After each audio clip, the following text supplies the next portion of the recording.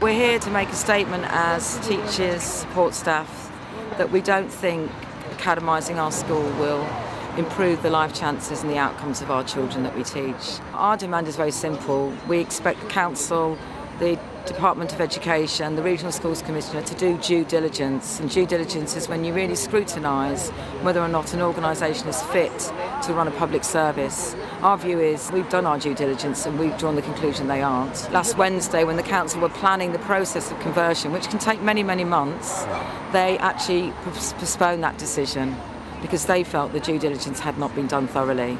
So that's a very encouraging sign to us that our local council understands how serious the matter is. New managements take over schools, and it's extremely easy to bring a school down.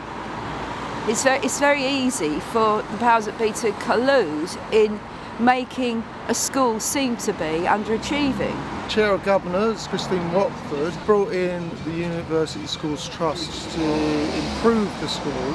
Christine Watford has worked with Graham Price, who's the CEO of the OFSTED, and then OFSTED came in. The OFSTED report comes back, we're inadequate, and we're into a forced academisation position. And the next day, the UST are named as our sponsor. The very next day, Christine Watford, immediately once the OFSTED report came out, left. The UST has only been in existence for a couple of years. Financially, it's not viable. It's very top-heavy. We've got a lot of senior leadership who are taking a lot of money out of these schools, and so they need more pupils. To keep this whole ball rolling, they've got to expand, and they've got to expand rapidly. Obviously, we were next on their list. Academisation so far has cost something like £2 billion just in admin costs. And yet our schools are crippled with cuts. You know, this money should have gone to the children. Academies often will want to move on more expensive teachers because obviously an NQT, a newly qualified teacher, is half the cost. And we're very concerned about the way that our more experienced teachers may not be valued in the same way. We're particularly concerned about basic things like the hours we work. Teachers already do 67 hours, yeah, but at least we have some protection under the school teachers' paying conditions, which is known as the 1265 hours, that we can't be forced to work on Saturdays. If we do it for the love of our job. Academies don't have to abide by that. There is an academy chain up in East London that have announced that they're going to withdraw all work sick pay. When an academy takes over a school, it takes over the school for 125 years. That's the lease. So any promises this academy is making to the staff, the parents, the children is worthless, because in a year's time it could be taken over by another company. The best way of ensuring that our students have the very best education is to run it as a local authority school. We want to be re-inspected. We're very confident that OFSTED would turn up tomorrow. We'd show what a good school we are.